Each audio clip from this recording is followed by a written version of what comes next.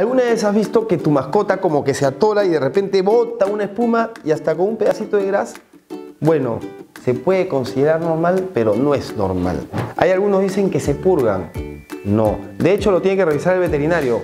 Pero les doy un dato. Esa saliva, ese vómito, esa regurgitación o lo que sea, muchas veces es un mecanismo de defensa del resfrío canino, de la traqueobronquitis infecciosa, de la tos de las perreras. Entonces, mi recomendación es que lo lleves a cualquiera de nuestras sedes. Clínica Veterinaria Pancho Cavero, ya lo sabes.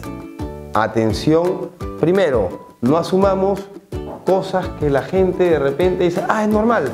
No, no es normal. Chequea tu mascota.